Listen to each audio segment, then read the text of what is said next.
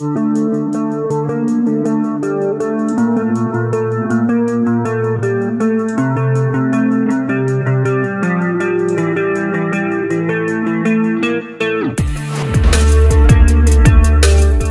everybody and welcome to the video. I am Matteo from the FPV Combat project. Today I'm gonna start recording a few video tutorials that are gonna explain you and give you all the informations that you're gonna need to know in order to get the best experience from the project. So I don't want to scare you, and don't be worried. There are different levels of complexity how you can approach to the system. We're gonna start from the very basic setup, and in the next videos I'm gonna explain you the additional functionalities. Before jumping into today's topic, I wanna spend a few moments making a quick recap about what the FPV Combat system is. It is basically a platform that adds functionalities of fighting based on the infrared technology. You can install it on any RC model that is using a standard RC PWM receiver. The integrated OSD will give you additional information on your FPV feed if you're using an analog system. If you are a digital user, there is the possibility to install addressable LEDs that are giving you almost the same information as the OSD. Of course, you will miss the part of the navigation into the menu. That being said, the board can also manipulate the control of the model, and you can set up different parameters in order to fix it and adjust it to your needs. That being said, we can start with the topics of today.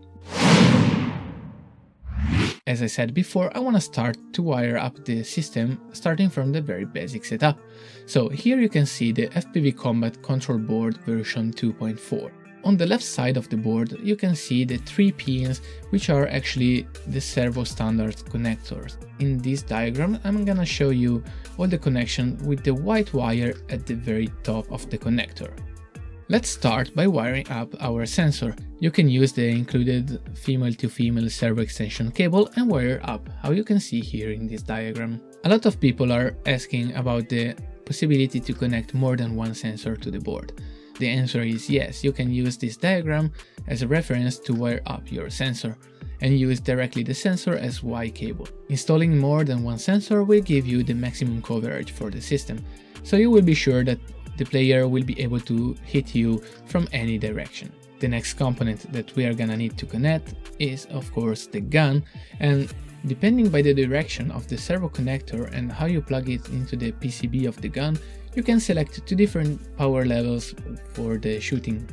So when the gun is plugged in one way, the LED on the board will blink in blue while shooting, and that's indicating that the shooting gun is set at the minimum power, and it is better for the darker environments. If you want the maximum shooting power, just flip the connector on the left side, as you can see here in the picture. The LED will blink red, and then you will have the maximum shooting power available from the system. The next step is to connect the component that will gonna give us the signal to trigger the shoot of the system. We can use a standard PWM receiver, or for example a flight controller that you can configure to forward the standard PWM signal. You can connect the battery LiPo directly to the board, and the board can be powered from 2S LiPo up to 9S high voltage. If you don't care about all the additional features and more advanced functionalities of the board, you could start already enjoying it right now. You just go out, power the board and start having fun. If you want the best from the board, of course you're gonna need to connect a couple of extra stuff to the system. If you're using an analog setup, you can now connect the camera and the VTX to your board. The camera can take the power directly from the board, and it will be powered out of 5 volt locally generated. On the VTX port you will find the same voltage of the battery that you connect on the other side. Please check that the VTX can be powered directly from the battery that you're using. In the next step, if you want the system to manipulate the control of your model, you can wire up the signal from the receiver into the board, and then from the board to the axis that you want to manipulate. It can be a servo or an ESC or electronic switch, depending by the configurations that you want. I'm gonna talk about that in the next videos. If you want some visual feedback, you can connect some LEDs to the board. You can drive 2 different types of LEDs. The first is the WS2812B addressable LEDs that you can find on the market right now, very popular, and the board will control the color and the brightness, and depending by the state, you will get the feedback in your field of view if you're using, for example, some digital FPV system. If you prefer, you can stay with the more traditional LEDs, the LEDs that can be powered directly by 12 volts or 3S battery, can be driven directly by the board. Please take a look at the documentation where you can find some more details about the connections of these kind of LEDs. Last but not least, you can plug the HC12 module. This is a module that is very common over the internet and will add the functionality to get the real-time feedback when you are playing with other FPV Combat users. This module is also needed if you want to join the games which are integrated and implemented into the firmware at the current release.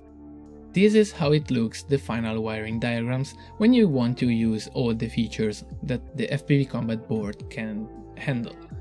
If you are a digital user, you can just skip the part of the camera and the VTX.